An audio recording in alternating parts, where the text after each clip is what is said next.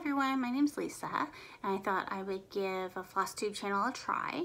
I just recently discovered Flosstube a few weeks ago, started watching Priscilla and Chelsea, and now I'm hooked. Also watch Country Stitchers, Java Girl, and Renee from Gabby Sews, just to name a few, and everyone's been so inspirational. I thought, hey, why not give it a shot? I am from Ontario, Canada, and not sure how many Canadian Flosstubers there are out there.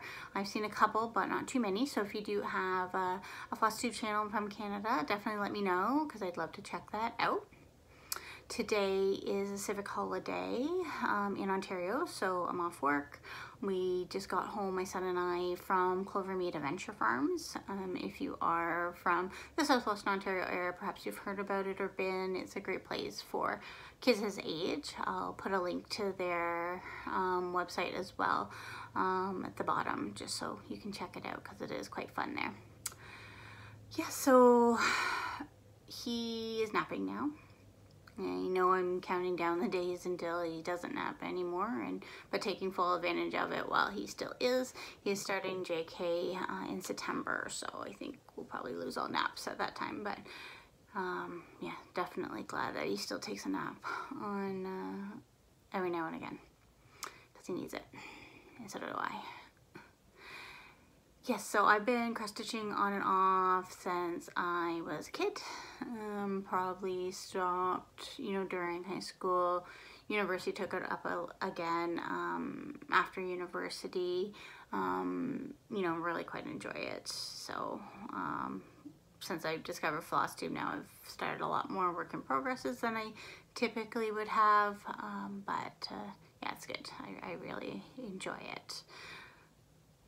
So I thought I would just start with doing some of my work in progresses. Not sure how often I'm going to post or what I'm going to talk about, but just see what the feedback is. If people are watching, enjoying, have questions, I'd be happy to answer and continue. Yeah, so behind me you will see a completed Disney piece.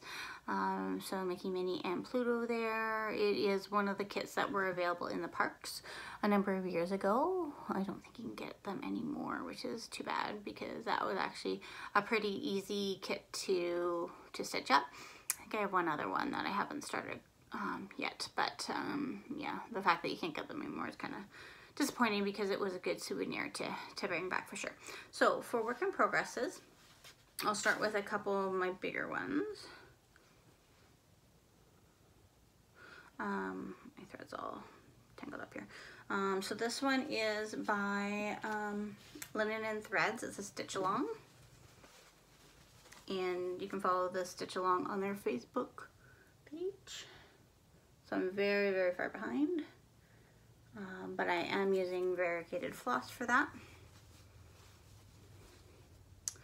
And it is treadworx. Variegated floss is what I'm using for that. Another big one that I'm doing a Heaven and Earth design. Endurance. It's not a completely full coverage piece because there is all that white right here. But I thought it would be a good one for my first Heaven and Earth. I am a runner, so I really like the running aspect of it, as well as the cute turtle. That's how far I've got on that. So not too far, it's about a page and 3/4. And yeah, a lot of yellows, a lot of browns. So I get very excited when there's a lot of green thread in there, a lot of confetti. So slow going, but have been enjoying doing it as well. One of my work in progresses, my little project bag is actually a snack bag that my friend Amy from Stitch the Dot made.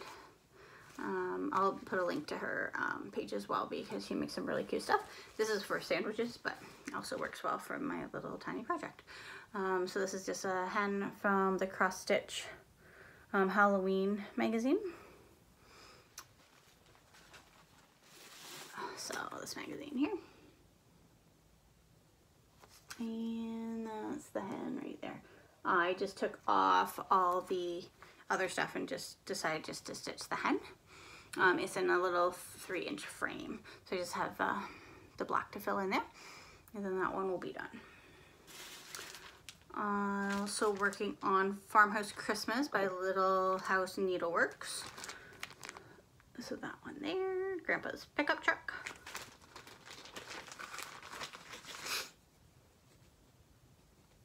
And this is what I have so far on that. And that's on some tea-dyed fabric I did. So is the chickens on some tea-dyed fabric. And the thread I'm using is the called for classic colorworks thread. The next one is Country Cottage Needleworks Beachy Keen. And for that, this is what I've got on this one so far. And again, using the DMC and classic colorworks called for threads on that one. Those are the main ones that I'm doing right now. There are a couple more from the Halloween magazine that I do want to stitch up. A couple bookmarks. So that one right there, which I will do on a navy piece that I have. And then that one here on kind of an oatmeal piece that actually I did do some coffee staining as well. I decided just to, or tea stain I should say. I tea stained some fabric and some scraps I had. And then this is the chicken that I'm doing, but I'm just doing the chicken and took out the orange pumpkin as well. So the tea dyeing, I had the inspiration from Priscilla and Chelsea to do. I don't drink coffee, so we didn't have any coffee. So I just did the tea dye. I didn't bake it, only because that kind of scared me putting it in the oven. So I just let it dry naturally. And so far, I really like the effect that I got. There's not a lot of the modeling in it, but I do still like the effect that I got from it. Yeah, so that is what I have for work in progresses. So as I said, I don't know how often I'm going to post, but love to kind of keep you updated on my work in progresses. If there are any questions about anything I'm working on, definitely feel free to ask. As I said, if there are any other Canadian floss tubers out there, I'd love to check you out for sure. And yeah, we'll see where this takes us. So if you are in Ontario, have a great rest of your long weekend, and hopefully we'll talk to you soon. Thanks.